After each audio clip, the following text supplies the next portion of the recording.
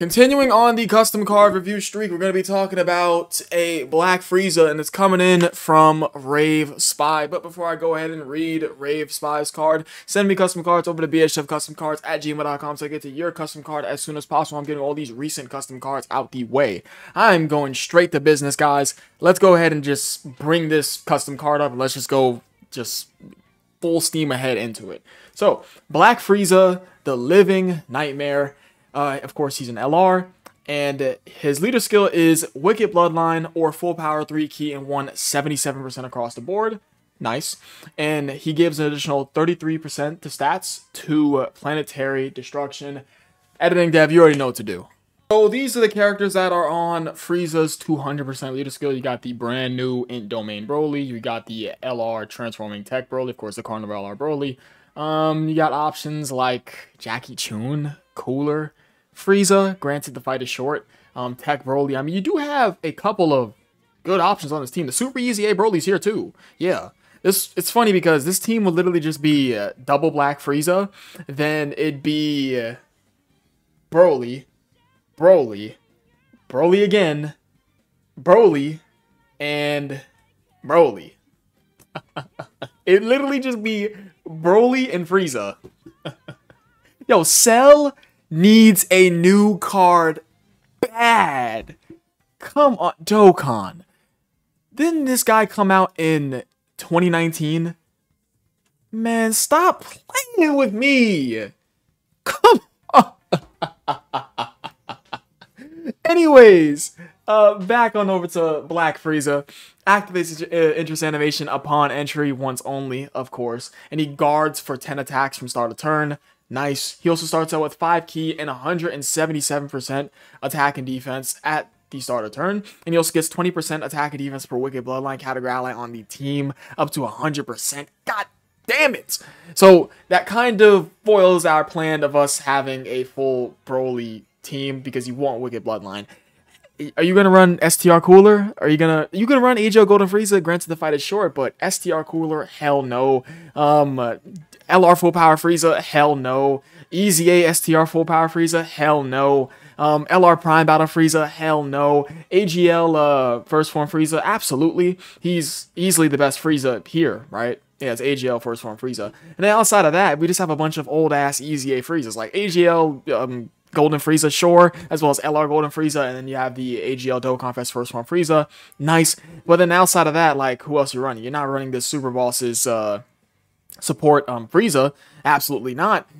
Tech free-to-play Cooler. Hell no. Like, okay. So pretty much this guy is let's keep reading what he's doing before I go ahead and make a my synopsis on him.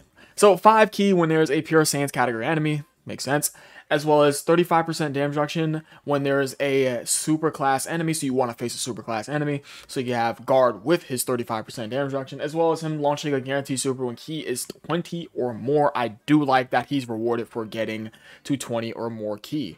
And his link set is Prodigies, Thirst for Conquest, Nightmare, Strongest Clan in Space, Big Bad Bosses, Fierce Battle, and Legendary Power.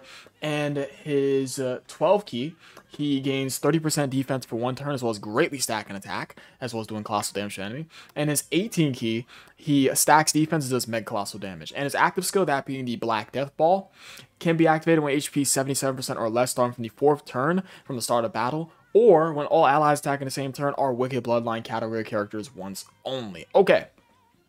So from what I'm seeing, I do like his super attack effects, the fact that he's stacking defense on his 18 key, as well as getting a defensive buff, as well as greatly stacking attack on his 12 key. It goes hand in hand with him getting his guarantee super off for him being at 20 or more key, because he'll be able to greatly stack his attack just immediately after doing his 18 key of him stacking defense. 30% damage reduction with guard. Granted, his guard and his damage reduction is both restricted, his guard being restricted to 10 turns, although that is a pretty significant amount of time for him to stack up his defense. And fights are fights lasting 10 or more turns nowadays. It's very dependent on the fight. But also, I mean, with this team, I feel like, bro, but you really want to run Wicked Bloodline characters. Like, with this team, you probably aren't going past 10 fights. Maybe you could just float. You know what's crazy? You don't have to run the full Wicked Bloodline team. Unless you want that 100% attack and defense. But the thing is that here he has guard for 10 turns with 35% damage reduction. Granted, he's facing a super class enemy. So a floater that has guard with 35% damage reduction while the Broly's cook up. I mean, could you beat that? I don't think you can beat that. Because if you have what? If you have like you could just put Broly's with, yeah. Frieza's, he's all right. The only problem is that for the team he's on, it's like the Broly's are better than him. I just gotta say it outright. Yeah, the vanilla Dokkan cards are better than this Black Frieza. I just gotta say it. And of course, there's an active skill effect that it does. He gains 50% attack temporarily and causes ultimate damage to enemy and disables enemy action once within a turn. So, it's gonna do damage. Granted that he does enough 12 key supers, like he can do up to 3+ supers. One from him just doing an 18 key super regularly, or him just doing a ultra super attack or whatever. Him just doing an 18 key super, then he does his guarantee super for him getting 20 or more key, and he gets his super, luckily, from his potential system.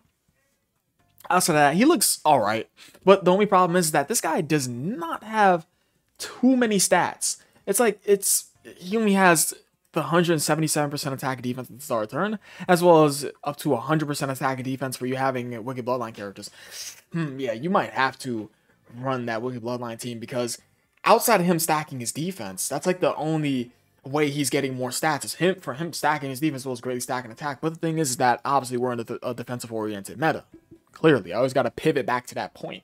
But yeah, and I think the best thing about this Frieza is the fact that he's going to be giving the other Broly units more stats, because he's 177% the stats. So what is that? That's a what?